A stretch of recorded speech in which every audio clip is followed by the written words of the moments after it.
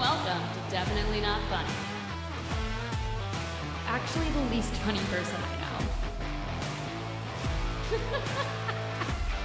Hello, everyone. Welcome back to Definitely Not Funny. I am your host, Jackie Norris. And today we're talking about Valentine's Day. Why? Because it's the day before Valentine's Day. I think every year I've done a Valentine's Day episode. It's timely. People love it. And it's a controversial topic. I mean, it's not controversial, but it's like there's a lot of opinions around it and a lot of rhetoric around it and sort of cultural zeitgeist around it. So I think it's worth noting and talking about. This past weekend, I had a couple Valentine's Day events with some of my friends that I've made out here, and they were so cute. It was like really, really fun. We went, the first one, this girl did a brunch in her apartment, and she literally lives in like a studio apartment, and she somehow managed to set up the whole thing where she had like multiple like folding tables set up. I think there were like 12 girls at the brunch. She had table settings for everyone. She had like these cute little straws that said like love and xoxo. Like they were so cute. She had bouquets of flowers across the table, napkin rings with these pink cloth like everything about it was stunning, perfect, amazing. She made all this food for everybody. It was insane. It was like one of the most insane events I've been to in a long time. Like I couldn't get over it. And then after that, I went over to my other friend's apartment and we did bouquet making. So it was such a smart idea. Each person brought like not a bouquet of flowers, but like a bunch of flowers from Trader Joe's. So, like one girl brought roses. I brought eucalyptus. Someone else brought daisies. Like someone brought hydrangeas. And so then we had like, I don't know, 100 flowers of all different types. And so you could pick which ones you wanted and turn it into like a little bouquet. And so I have my beautiful little bouquet sitting over there. And I love it. It's just so nice. It was such a fun little activity. And this was such a juxtaposition for me from last year, because last year I was still living in LA and I had talked to some of my friends about like, let's do a Valentine's Day thing. Let's do it. And I was like, yeah, that would be so cute. And so I agreed to host it and I set up the whole thing and like had it all planned out and was so excited for it. And not a single person showed up. Like there were 8 girls who were supposed to come and no one came. And I don't think it was malicious. Like, I don't think they were like, ooh, fuck Jackie. We hate Jackie. We don't want to go to Jackie's thing. Like, I think it was very much like the girls were like bitter about Valentine's Day and the fact that they were single on Valentine's Day and didn't want to come and hang out all together. I don't know.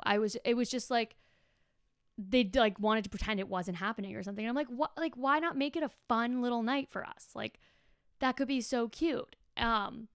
So it was so interesting to see now this year, the level of activity that I had around Valentine's or Galentine's Day that was organized by other people. And so that was just like very special full circle moment. And I think that kind of shows, I mean, it's like, it's a ridiculous example, but it kind of shows like this too shall pass. Like there's highs and there's lows and you're not always going to stay in the low and you're not always going to stay in the high. And that was like the experience I had there. For actual Valentine's Day. So I haven't like told you guys this because I don't want to make a big deal out of anything, but I may or may not be like kind of sort of seeing someone. Ooh. So they don't live here and it's been really nice because like, I mean, they've been amazing. And that's fantastic. And that's about all the detail I'm going to give on that front. But I haven't been, because I've been talking to this person, I haven't been like going on dates or like trying to meet guys. You know what I mean? And it's been amazing. It has been so nice. Like the fact that like these past few weeks, all I've done is like what I want to do. Like I've spent time with my friends. I've stayed in and read a book. I've set up I moved, which was like chaotic. Moved into my new apartment, whatever. Decided to uproot my life. No, I like have just been able to do all the things that I want to do. And I haven't had like to be like, ugh, I wake up and like, whatever, at like 5 p.m. after work, I sign off work and now I gotta like go on the apps and like see who I'm talking to and like plan out some date with them and figure out like what we're gonna do and then go on this date with this random dude that within 30 seconds I know I literally never want to see again. And now I gotta talk to him for the next hour. Like, not doing that has been so nice. And like also going out and not like being very vulnerable with you guys. I would go out and I would like compare myself to other girls at the bar. So like if there was like a guy I thought it was cute, I'd be like, oh, well, he's not going to talk to me because that girl's prettier and like whatever. But now it's like, I don't even think about that. Like it's because I'm lucky in the sense that I don't have to think about that because I'm talking to this other person. But like it makes me think like, why, if this stuff was real, like this stuff was not bringing me joy, like going on these first dates was not bringing me joy, going out trying to meet people was not bringing me joy, like why was I investing so much in it?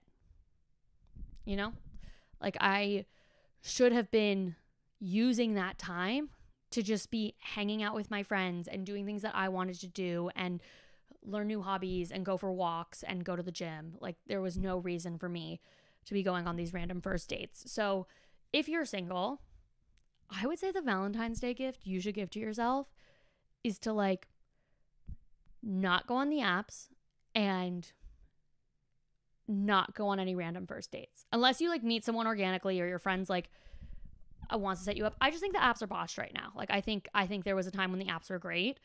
But I think right now the apps are botched. So I wouldn't use them. And I would say just like fucking go and do your thing and like live your life and enjoy yourself, because February is a tough month. It's just like, it's winter, it's dark, it's cold, it's weird. We're done with Christmas, so we're like done being excited about winter. And now we're just like, okay, is it over yet? Nope. We still have a long while to go until summer.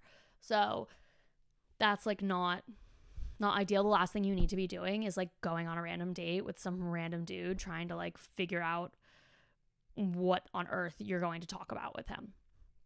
You don't need to do that. So that would be, if you take anything away from this episode, I would say take that away. Like, don't go on these random first dates. You don't need to. You're so much better than that. And there's nothing wrong with doing it, obviously, but there's other ways you could be spending your time. And the right person's going to find you. So just for now, and it's not like swear off dating forever, but just for now, or if you need a break, like take that break. It feels so good. So good. And you're not missing out on anything. Because I would have this thing where like, I'd be like, oh shit, well like what if like a guy liked me on Hinge or something, and then like I don't see it until 3 months from now, but then by that point he has a girlfriend and now I've missed out on the man of my dreams. No. Like there's this saying that people say, which is like, what is meant for you will not pass you. And I believe that that's totally true. So what's meant for you will not pass you. It won't miss you. Like it will figure itself out. So there's no reason to really be too pressed about it. And those are my 2 cents there. Now I want to talk to you about just my Valentine's Day experiences in relationships. I actually can't remember if I've talked about this on previous episodes. If I have, then like whatever, you don't have to listen.